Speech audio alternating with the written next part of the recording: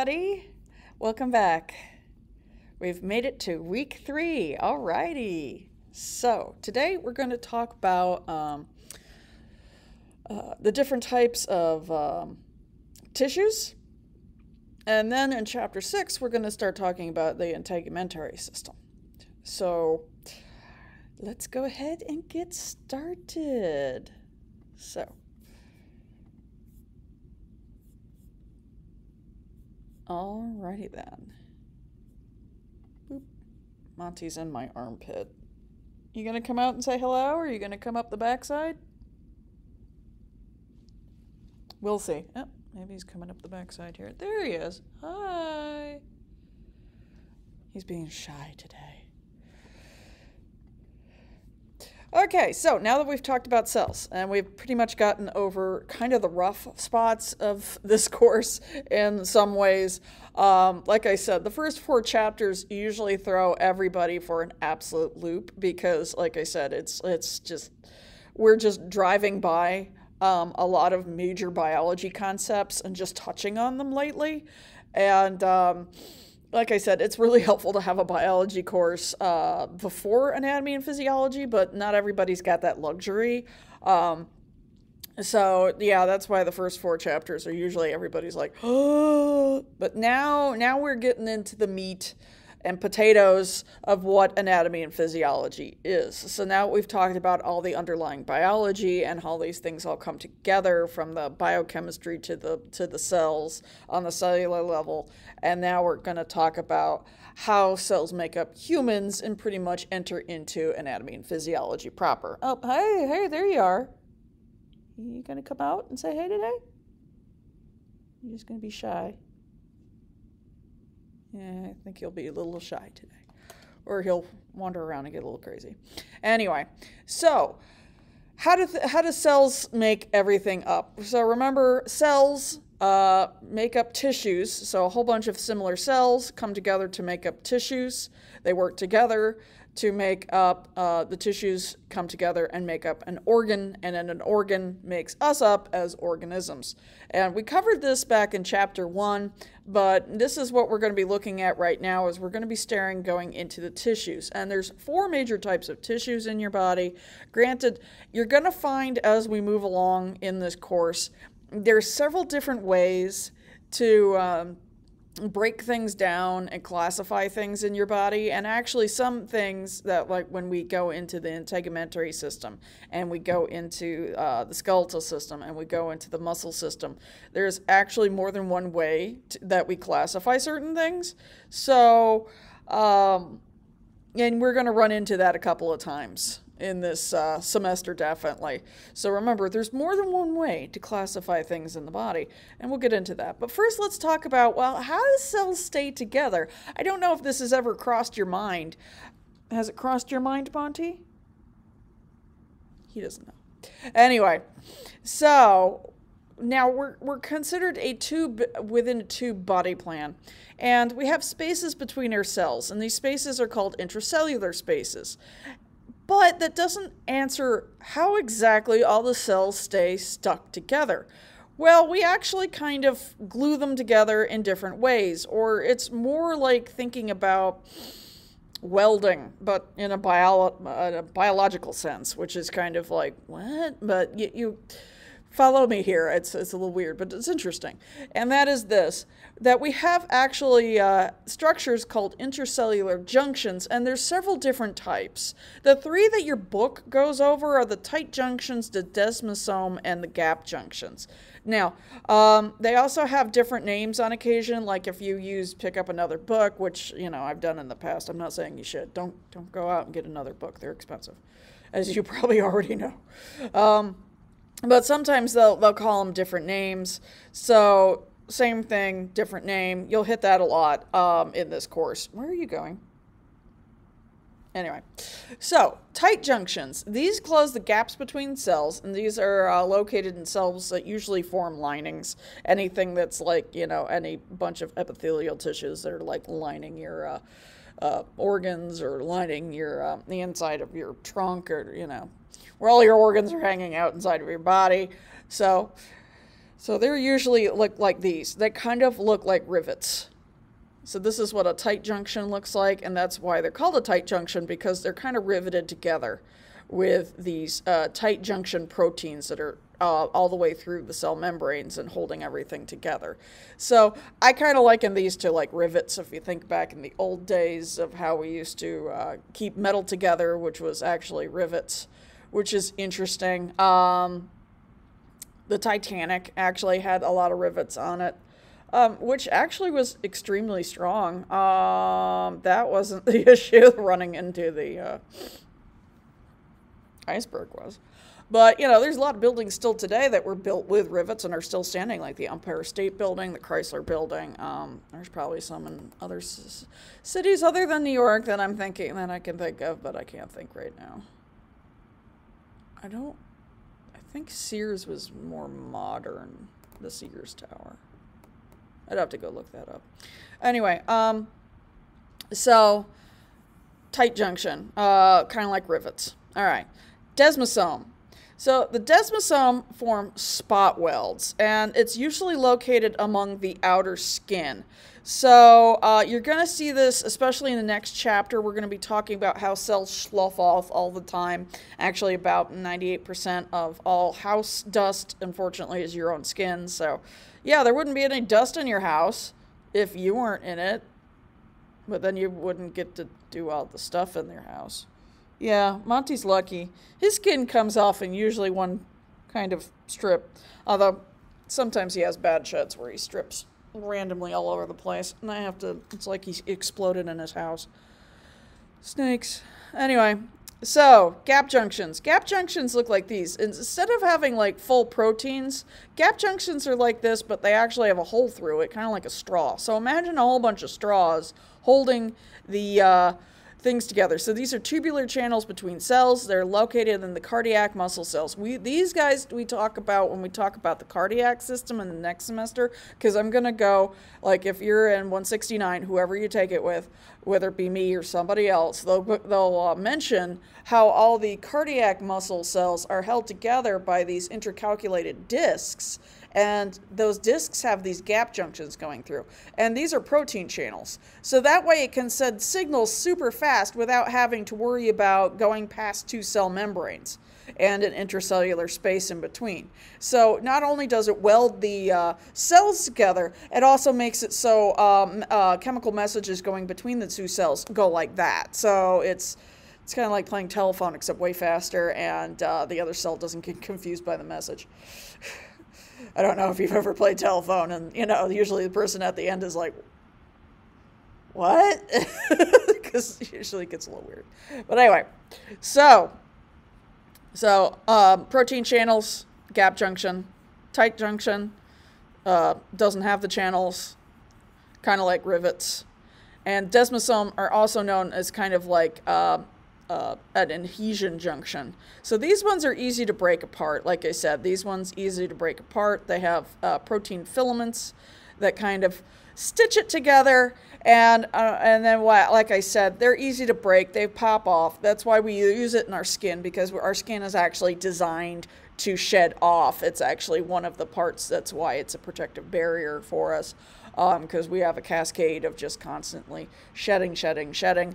Unlike Monty, who just does it in one fell swoop, which, thinking about and seeing what he has to go through to shed, I think we've got a little better. I mean, could you imagine, and like after, I mean, we've all had sunburns. I mean, in a way, I hope you haven't had a sunburn, but I would unfortunately think that anybody who's been on Earth has had a sunburn, and you know when your skin peels and you're peeling sections of it off. Yeah, now imagine having to do that every so often. And no, snakes don't do it like, you know, whenever they're growing, because they're always growing.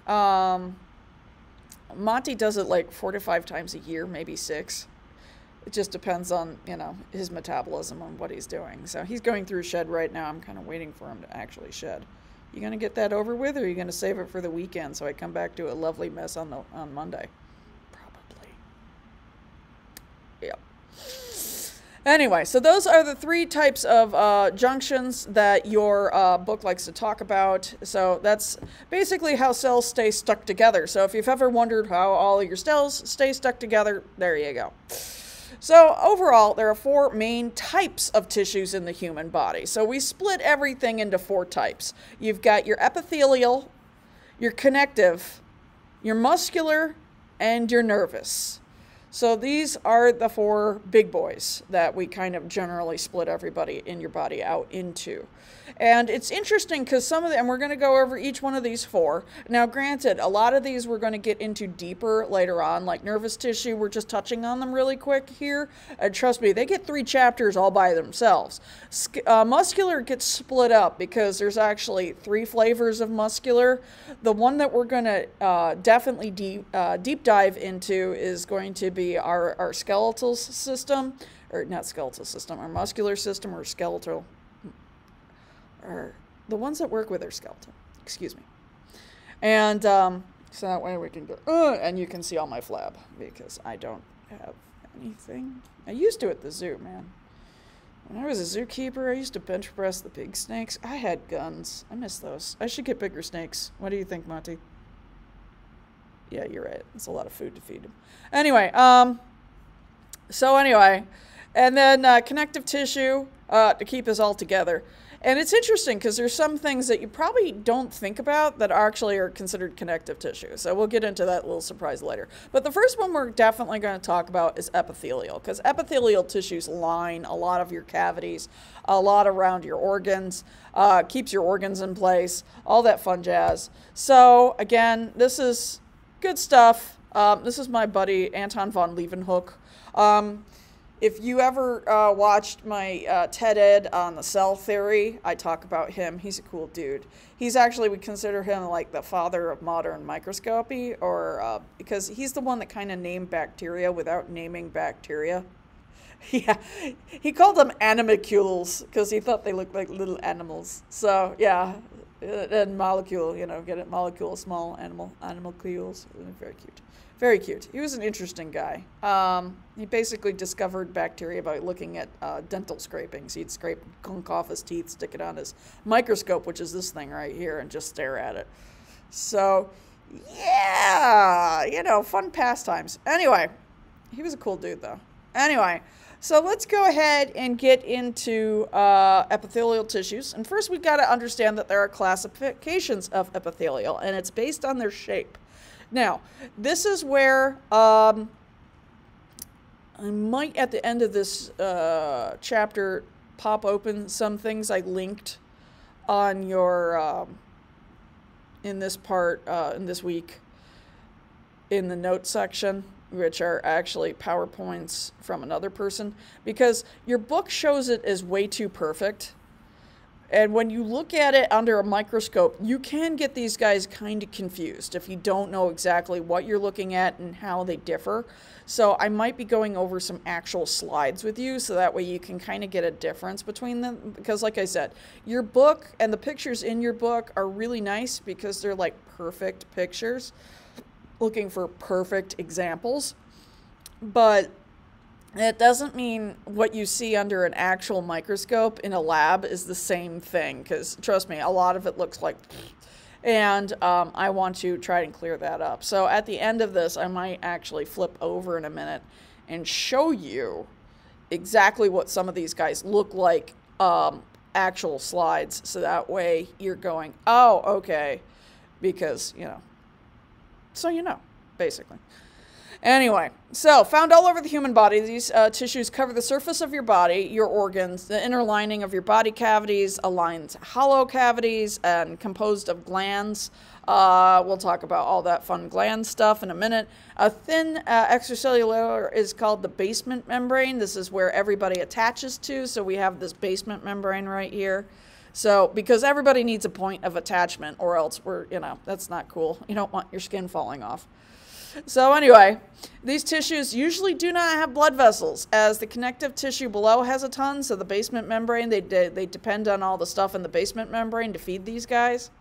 And these tissues also divide like crazy, and so new cells can quickly replace lost or damaged ones. And we're going to get into this big time when we talk about, of course, the your integumentary system, your skin, because this is pretty much what our skin is, especially these squamous. So there's three general shapes.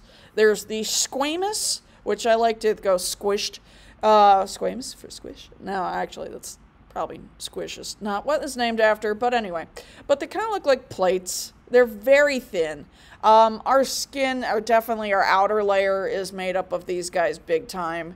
And we use these a lot. They're very cheap to make, biological energy-wise. Very cheap, which is why we can lose so many that we do every day and not really worry about it terribly much. So these guys, very thin. You can usually see them very thin, easy to, trust me, when I show you the pictures, you'll be like, oh, okay. Next up is cuboidal, and as its name suggests, it's more cubey. So it's a lot chubbier than squamous. Squamous is definitely very thin, plate-like. Cuboidal is very cube-like. And then there's the tall boys. Ha ha ha ha ha. Using the lingo of the children. Anyway, I have a 9-year-old. He comes home saying some interesting things. My favorite is he came home one day. I don't know if I already told you this, but he came home one day, unironically, had his hat on backwards, and put some stuff on his arms and said, "Mommy, look at my drip." And I was like, okay. It's lovely, honey. So I was just like, yeah. Oh. And for those of you who don't know what drip is, it's basically the equivalent of swag or bling. Just in case, if you wanted to know the lingo of the younglings, and there you go. So it's all, all this stuff, his drip, because it drips off of you. Like Monty. Monty could be drip right now. Monty, are you drip? No, he's squeezing. Anyway, so he's getting warm around my neck right now. Anyway, so columnar are very tall, and some of them are interesting. So we base a lot of epithelial tissues of the cells based on their shape. However, and you're going to see this in the pictures I'm going to show you in a minute, the columnar and you can kind of get the cuboidal and the columnar confused on occasion. I'm going to show you where the differences lie, and it's just practice, really, that gets you through that. Like, now over years and years of looking through, microscope, I can say, yeah, that's cuboidal, that's columnar. But, for people first time looking through, you can easily get these two confused. And sometimes the cuboidals look kind of thin, so occasionally you can get them slightly confused with a fat squamous. So usually, though, squamous is very easy to spot. It's the thinnest one of the bunch. Sometimes these guys get a little weird, and we'll get into how in just right now. So, on top of the shape, let's talk about how many layers. If you've got one layer of these, it's called simple. So, like if you have one layer of squamous, it's called simple squamous. Yes, this is going to come back to bite you later. So, however, if you have more than one layer, it's always named by the layer of the cells on the top. So, for instance, this is a stratified squamous epithelium because it's nothing but squamous cells, especially on top. So they're named after the cells on top, not the cells on the bottom. Okay? So that is stratified because there's many layers, and it's a squamous on top, so it's a stratified squamous epithelium. All right? Same thing here with the cuboidal. If you just got one layer, it's simple cuboidal epithelium. If you got more than one layer of cuboidal, it's stratified cuboidal epithelium. And then last but not least, we've got columnar. Columnar actually gets his own third grouping because he's a special boy. So, simple columnar epithelium, like they give you a beautiful example of what's in your small intestine right here, because the small intestine columnar epithelium have a lot of these microvilli on top. And it's kind of interesting because if you zoom in, these even have microvilli on top of these microvilli. which is actually why your small intestines, if you stretched it out, are the size of a tennis ball court. Because remember what I said, the more you see folds and wiggles, that means we need a lot more surface area to do chemistry across, or diffusions, or whatever. In this case, in your intestines, it's absorbing as much food and nutrients out of what we eat. So anyway, then you've got cuboidal columnar on columnar, which is stratified columnar. Now, they've got a third one where the columnar are not all nice and even, and they're all funky foo. And as you can see, yeah, that's pseudo-stratified because, like, you know, here's one that's like a lump at the end but thin at the top, and it's like somebody went out trying to cut a pizza and they completely borked it up. And then you have a reaction of, ugh. I don't know if you've seen those things like on social media where they post those memes where somebody's like cut a pie or a pizza wrong, and you're just like, yeah. It's kind of like that. So pseudo-stratified is actually one of the easiest to pick out because they're so all uneven. It's really easy to pick out a pseudo-stratified columnar epithelium because it's like, wow, these are really uneven. Is that pseudo-stratified? That's pseudo-stratified for you. So, like I said, this is where it gets a little confusing because sometimes these guys can squish down and look like cuboidals. But I'll show you in a minute, like I said, some pictures of the differences between. Now, glands. We've got two types of glandular epithelial tissues. We've got exocrine glands, glands that secrete into open surfaces. Exo means out. So these are glands going out of your body. So they're going out. So sweat, which is literally just salty water. I know there's people that sit there and say, oh, yeah, you need to sweat all the toxins out of your body. Guys, sweat doesn't get toxins out of your body. It only gets salty water out of your body. It's to cool you down. It is not to get toxins out of your pores. Sorry. The only way to get toxins out of your body is using your kidneys. Your kidneys get toxins out of your body. You're welcome. Anyway. I just, you know, the people, it's like, oh, we got to sweat the toxins out. It's like, that's not how that works. It's not how that works. Anyway, oils, unfortunately, I make lots of oils. And milk, which I have made in the past when I was, you know, I had my son, which is its own insanity. I'll go off about that next semester if you want to take a class with me next semester. Or if you've had a child and you breastfed. And remember, no shame if you didn't. Fed is best. I am not one of those people that shame people. I hate that. It's just, dude, whatever it takes. Feed the baby. Who cares? Anyway, so serous fluid and mucus. So all that fun stuff. So all the mucus in the mouth. Our beautiful earwax. That's some more things that come out of exocrine glands in our ears. All that fun jazz. And we've got different types of that. We've got the American gland, which is basically what you see in your stomach. So this is the stomach. These guys secrete out. They have intact cells in here. So these are the ones that are usually pumping out a whole bunch of different things. We'll get more into these guys in the digestive system. Apocrine gland. This is what you see in our mammary glands when we're making milk. It actually, what we're making when we're making milk, we're actually breaking off our own cells to be parts of the milk to feed our baby. So that way they're getting nutrients literally from us, which honestly was a great diet plan because when you're breastfeeding, I could eat anything and I didn't gain a lick of weight. It was all coming out that way into my baby. It was fascinating, actually. It also is the weirdest feeling in the world when you let down. It's just, and you have no control over it, which is just annoying. Anyway, so the baby controls it, not you. So anyway, so again, so pinched off portions of cell come out with this, whereas this is just a secretion of, like, could be, you know, sweat, could be, well, actually, this is sweat over here. Holocrine glands are sweat and stuff. So American glands. So this is like actually what's happening in your stomach. This is actually a whole bunch of acids that are being produced right here and then coming out into the stomach to help you digest. All right, so again, difference between American apocrine, and then holocrine. Holocrine is basically what we're seeing when we're seeing oils coming out. So what's happening is cells are dividing and they're breaking down, and then they break down and come out. So that's the oils that we actually use to make our hair soft, which is funny because we use shampoo to get rid of our natural oils, and then put conditioner on to replace the oils we just stripped out of our hair. The shampoo is fascinating.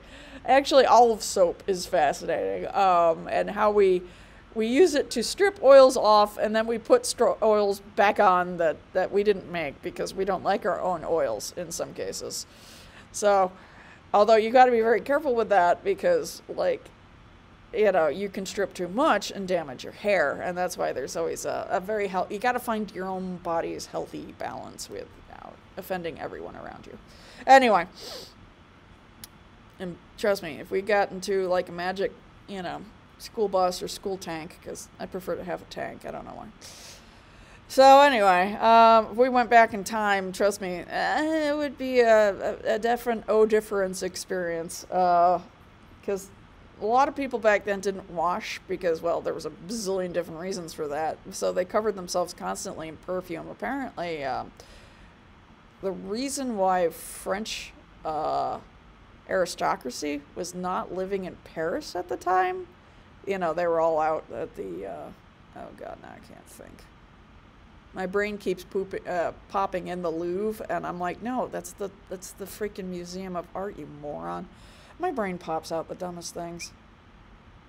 The big palace. Well, if you're into your French history, feel free to correct me here. Anyway, but they weren't living in Paris for a reason. Apparently, Paris used to be very, very, very stanky. So, yeah. Anyway, so that's what's coming out here. And these guys are the ones that get clogged up. And that's what leads to our dear pimples. Are these ones. If they get clogged up with too many of these cells dividing and these guys don't go out, they build up, and you get a pimple. And if you're like me, you like watching people express pimples. Because what's actually coming out is something called sebum. So when you get a clog like that and you get, and you go and you express the gland to get it out, what's coming out, that plug, is actually called sebum, which is accumulation of dead cells in the oils coming from the breakdown of this, what's going on in the holocrine gland, the holocrine gland coming out. So there you go. If you're like me and you like watching Dr. Pimple Popper, or, making your husband cringe every time he looks over at your phone. He hates it. She's like, why do you watch this? And I'm like, I must watch the sebum be purged. I don't know why it calms me down so much. Anyway, there you go. So come with me if you're also somebody who enjoys watching the pimple popping. Anyway, or I should have been a dermatologist in another life. Oh well. Anyway, connective tissues. The most abundant of all tissue types. This is pretty much the tissues that bind, support, protect, and serve as frameworks for our body. They also fill in spaces, they store fat, produce blood cells, fight against infection, and repair tissue damage. And sometimes when they get destroyed, these collagen fibers, as you can see, they're kind of in a weave, and that's what gives our skin strength. And you'll notice mine is nice and hydrated because it snaps right back. There is a test you can to see if you're nice and hydrated, or if you've been drinking too much. Those of you in EMT classes and whatnot probably already know this, but if you pinch your skin, see how mine snaps back real good? Snaps back instantly. That means I'm really well hydrated. But if you are inundated with the alcohol, if you pinch your skin, it actually stays up longer. It doesn't snap back like that because you've actually lost water, because alcohol actually inhibits a hormone that tells your body to retain water. So when you're drinking, your body just goes, lose everything? All right. And that's how you become dehydrated while drinking alcohol. It's because it kind of inhibits a hormone that tells your body to retain water like it naturally would. So, and that hormone, by the way, is called antidiuretic hormone. And we'll talk more about him in 169. He gets talked about a lot. So, fun fact for later. All right, so anyway, farther apart than epithelials, these guys have an extracellular matrix between them, which is basically the glue that keeps all this stuff together. So there's all sorts of stuff all over in here. White blood cells are roaming around. We got the mast cells we got here. We got these collagen fibers. Collagen fibers is what gives your skin its elasticity, which is why when you get older, it loses its spring, and it gets all over the wrinkly, and unless you get the Botox, and then you can't move your face. Anyway, adipose fat. We always have fat everywhere. Like I said, fat's actually not entirely a bad thing. We actually have fat covering all of our organs. It actually keeps our organs lubricated and protected.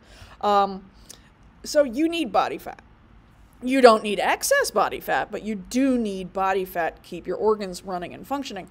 There was actually a guy that decided to try to call science's bluff in the worst way and sit there, and he proclaimed that you don't need body fat to live. And everybody every doctor was like, no. And he did. He actually exercised and had this weird diet where he didn't eat any fats. It was weird. And he did it for years. He got down to less and less and less and less body fat to the point he actually got to 0, and then he died. Because all his organs were like completely and utterly dehydrated, because without fat, like I said, it's the lubricant that keeps a lot of these guys running, so they need some layer of fat. Actually, if you take the next course, and it's a hands-on one, and you get to do some dissections, especially like of a heart, because I'm offering a similar class like this, but it's going to be like online. The lectures are going to be online, but the all this, the lab will actually be in person. So if you want to, join me then in the fall semester, please feel free. But if you get a cow heart, you'll notice it's just, a lot of my students are stunned at just how much fat is over that organ. They're like, wow, that's a lot of fat. And it's true. Actually it's a sheep heart, excuse me. And yeah, we have a lot of organs covered in fat. And like I said, fat around them actually keeps them nice and hydrated, lubricated, functioning, and protected. And 0% body fat means you're dead. I mean, they did the autopsy on that guy, and they kind of knew what they were going to find, but it was,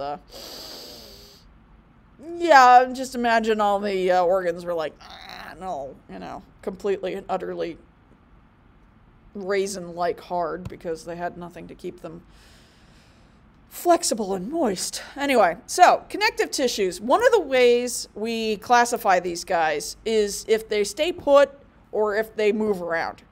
There's another way that we classify them in a minute. So don't worry. There's more than one. Like I said, you're going to hit this in the next few chapters. There's more than one way to classify these guys.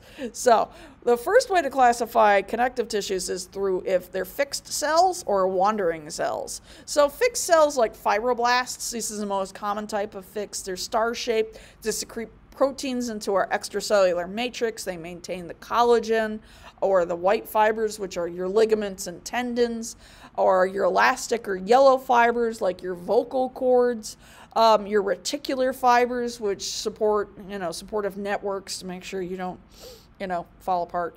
And the ground substance, which is just this filler everywhere. We're like, let's stick that in there, give it some volume. And then there's the mast cells. These are usually near blood vessels. They release epinephrine and sometimes histamine. And we talk more about them way later. We kind of touch on them, where they come from. They come out of the same stem cells that give us red blood cells and platelets and some types of white blood cells. There's 2 flavors of white blood cells that come from 2 different types of stem cells. So we'll get into that next semester. But anyway, so the mast cells, they're usually near blood vessels. They're usually hanging out. They release histamine. If you know histamine, sometimes we kind of go crazy with histamine, especially with allergies. So anyway, the ones that wander around, these are macrophages. These are known as histocytes, And they used to be, they originate as white blood cells. They're used in our immune system, and these guys are just always patrolling. They're looking around, looking for anybody trying to break through or trying to come in, stay out of our system. So they're kind of like the guard dogs. They're crawling around all through the different. In the next chapter, you're going to see this too. We're going to see them wandering around in between our skin cells, you know, looking for trouble. Because if a bacteria gets in on their watch, they eat them. Or if a virus tries to get, it's mostly bacteria and other things, not always a virus, but they also eat viruses too. So anything that tries to get in that isn't you, it'll eat them. So, macrophages. And they're big, that's why they're called macrophages. You find them really easy under a microscope because they're big mamma jammas. All right, so connective tissues. So let's, again, like I said, you can do fixed or wandering, and here's another way. We can do loose, dense, and specialized. And I found a map because this made way more sense than what was in the book, in my opinion. Like I said, I like the book. This is a really good textbook. But there's some moments where I'm like, yeah, I need a better picture for this to help us all understand it better. So, again, different categories. You got your loose, which is your areolar tissue, your adipose, fat, reticular tissue. These are all loose. Dense, these means they're tightly packed. So you got dense regular connective tissue, which is the white, and the yellow elastic, which is the cord or a tendon and a sheet. They come in a sheet format, so cord or tendons come in sheets as well as they do cords. Same thing with ligaments. So yellow elastic connective tissue are the ligaments. Again, they come in a cord variety and a sheet variety. So, like for instance, our vocal cords, they're in the cord variety. The tendon. So remember, white fibrous is tendon, yellow elastic is ligament. Okay, that's going to come back later. All right, specialized connective tissues. These are the ones that a lot of people go, wait, that's a connective tissue? Because you don't really think about that. So like bones, and we talk about the skeleton a little later, and I'll pull out my box of bones and play with them, and in front of you. And so we've got the compact and the spongy bone. Don't panic too much on this, because trust me, he gets his own chapter. We get to talk all about him then. Blood is a connective tissue, and he gets his own chapter next semester. Cartilage. So this is the one we're going to drill down on a bit here. Although he also gets his own little part of a chapter in when we talk about the skeletal system. So these guys we talk about together because they're usually together, holding each other together. So cartilage. We got the hyaline cartilage, the fibrous cartilage, and the elastic cartilage. And again, we're going to get into these three flavors a little later.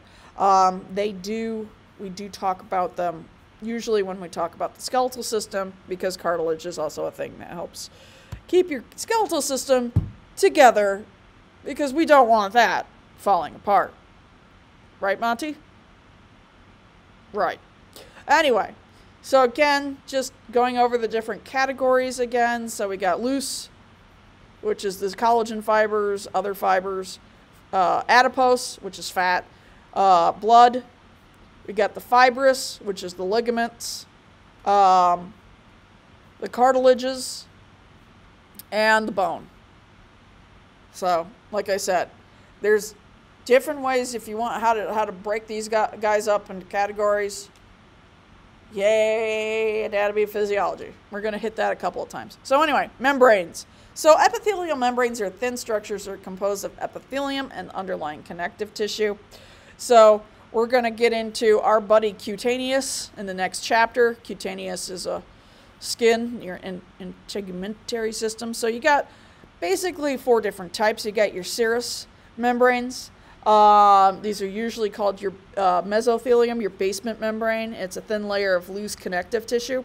You've got your mucous membranes, which lines the cavities that open to outside of the body, because mucus is actually one of your physical barriers to your immune system.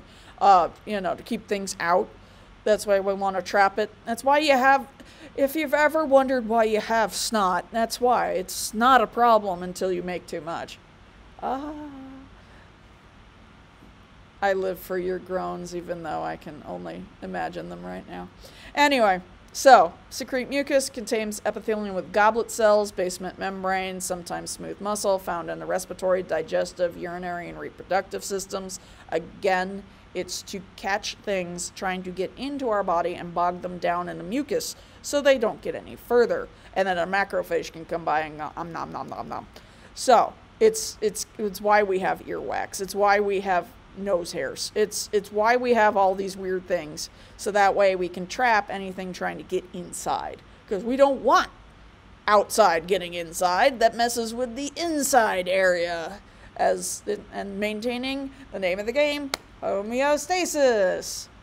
I wish I had the editing skills to do this. What? And then like homeostasis and a rainbow. I don't yet. One day. So anyway, cutaneous membrane, we already talked. He's get his own chapter next time. Synovial, he gets, again, when we talk about joints, we're going to talk about synovial big time. So they're going to come back to us. Synovial, these line movable joints. They produce fluid-rich and hyaluronic acid, which is good because we don't want our joints to be unlubricated. Actually, without this hyaluronic acid, if we were to run, our knees, the friction between just our knees, the two bones right here, even with the cartilage rubbing against each other, without this synovial fluid, our knees would actually burst into flame if we tried to run without joint fluid. So imagine all the Olympics and everybody's doing the marathon and all their knees burst into flame. Woo! Anyway, so thank goodness for joint fluid, right? Nobody wants their knees bursting into flames. So again, he goes over the different tissues in here. He goes over all types of connective tissues. So let's now talk about muscle tissue. Like I said, skeletal muscle gets its own party later on in chapter 9. Yeah, I think it's chapter 9. Is it chapter 9, Monty? Anyway. So, yeah. So we're going to talk about these guys big time. You won't talk about these guys. We will talk about these guys here, and then we're going to talk about them when we talk about the cardiac system in next semester in 169. So this is where I was talking about those intercalculated discs. Notice how they have these discs that are holding the cells together. So this is like one cell here, and he's got a disc here, that's his boundaries. But remember when I was talking about those discs have these gap junctions between them. So that way that allows all the cells in your heart to act as one unit. Even though they're separate cells, it allows the signals to make your heart pump move through as a perfect unit because it allows faster travel for what's stimulating the muscle, which is usually calcium ions. And we'll get into that in the skeletal system chapter. So that's moving through. So pretty cool. There we go, back again. So that's how these intercalculated discs with those gap junctions allow for these separated cells to work as one, which is what we need when we're pumping blood. We don't need them to go in different directions and do things at different times, and we need them working as one perfect, flawless pump. And that's how we achieve that with these intercalculated discs with the gap junctions in between. So there's like really, even though there's two separate cells, there's nothing in between them slowing the signal transmission down. And you'll notice the intercalculated discs are a big thing. You can see them right here. That's usually when you're looking under a microscope, you'll see these bad boys. Same thing here. It's usually striated. So striations, and we're going to talk about what these striations are when we talk about skeletal muscle. Trust me, we get into this big time. So this is a muscle fiber. If it has striations, the nuclei are kind of like dots on the side. You'll see the nuclei are kind of shoved up on one side. That lets you know it's a skeletal muscle. And a lot of people, and there's striations here too, which is why a lot of people kind of go, But look for the bigger nuclei in the heart muscle and look for those intercalculated discs. That's your tip-off. Also, if it looks kind of more branched, this kind of looks like, I don't know, to me, it looks like a fish fillet to me. Of course, what we're eating actually is fish muscle, so that's probably why it looks like a fish fillet to me. So that's kind of, and again, I'm going to show you some slides in a minute so you can kind of get an eye for the differences. Because I used to put up pictures, and people would usually get these two confused, something fierce, or sometimes these two, because of the nuclei looking. Because these guys, they're not branched, and they do not have striations. So smooth muscle is found usually around all of our walls and our internal organs, is involuntary. We don't have to think about moving smooth muscle, unlike muscle, and thankfully we don't have to think about, our heart either. That's also involuntary. Good God, could you imagine having, on top of everything else, having to try and focus on making your heart beat? I mean, I don't have time for that. Nobody got time for that. Thank God it does it on its own. Anyway, like breathing. Thank God I don't have to think about that, except sometimes I talk so much and then I choke on my own spit in the middle of a lecture. Just saying. Anyway, so again, smooth muscle moves in waves, which is called peristalsis. So it moves in waves. And they're not branched, they're just kind of touching each other. Again, so a lot of people get smooth and cardiac mixed up under a microscope. Most people are really good about, it's like, is this skeletal? And they're like, yes, this is skeletal. So keep in mind, you don't see the intercalculated discs in the smooth muscle like you do the cardiac muscle, okay? So hopefully pointing these things out to be aware of if you're looking at a picture. I don't believe I put any pictures in the exam for this chapter, which should be the exam number 3. So I usually save these for like when I do lab exams, because I prefer doing things you look at. I prefer concept and lecture exams, and I prefer, actually looking at pictures and slides in lab exams, because I just feel that's a more, which in this class you don't get because you're doing labsters, so it's all but I'm still going to show you some slides after this real quick. All right, so anyway, so again, see all this fun stuff. That's different. So again, smooth muscle is involuntary. It's usually the smooth movements, like when you swallow, that takes over, and then it becomes peristalsis. It's a ripple, like doing the wave in a stadium with your favorite team of a sport you enjoy. Yes, I don't know if you enjoy a sport of your choice. Anyway, so striated branches, uninucleated fibers, occurs in the whorls of the heart, is involuntary, so we don't have to think about it. Skeletal muscle, striated, tubular, notice, it runs in these long tubes, so you don't see that with these guys. Multinucleated fibers, so they have a nuclei that kind of works for several areas. Is attached to the skeleton and is voluntary, so that way we can control our limbs, hopefully. Last but not least, our friend, the nervous tissue. Yes, my one brain cell right here. Now, like I said, he gets 3 chapters to himself at the end of the semester, so that's why I'm just going to touch and run on him, because we're going to get back and go into crazy land with these guys.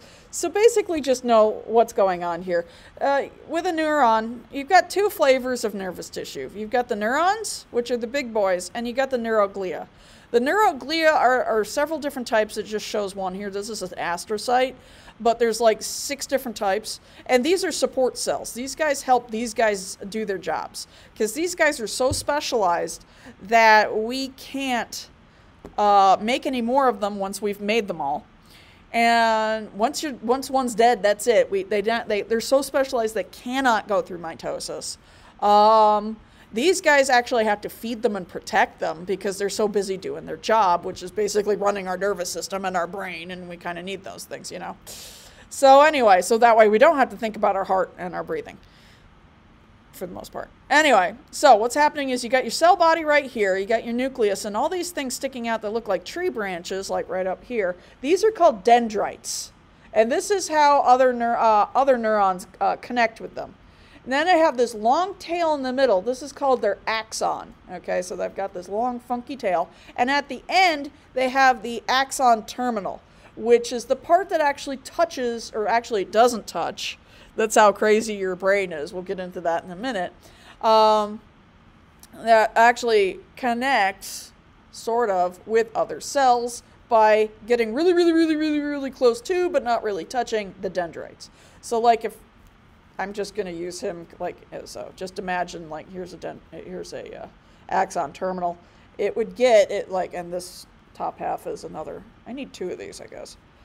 Anyway, and it would get really close, but it wouldn't touch. So yeah, your nervous system is not touching your nervous system. Your brain is not touching your brain.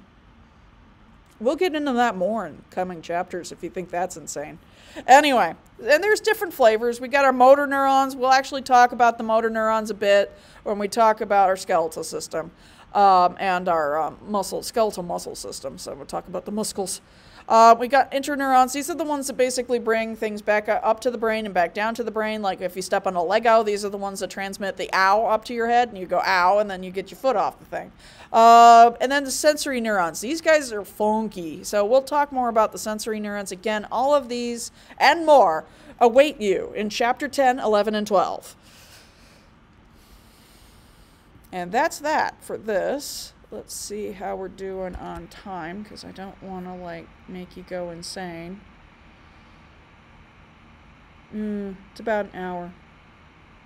Okay, so I'll do a second half to this chapter where I'm just going over some slides, so that way we can break this up a bit, so you're not going, anyway, because I prefer to do this in chunks where your brain can actually absorb this and not like overwhelm you, which unfortunately this course is kind of overwhelming to begin with, so apologies ahead of time. Anyway, with that said, I'll see you in the next bit where I will show you some actual slides, and I will go over the differences between, you know, squamous, cuboidal, and columnar, and show you how to kind of differentiate between the two, or 3, excuse me, what did I say 2? And also we'll look at some heart cells. Are you giving me kisses? And yeah, muscle cells, the different types of muscle cells. And we'll call it a day, and then we'll move on to the integumentary system, because your skin is good. All right, with that said, see you in a bit. Bye.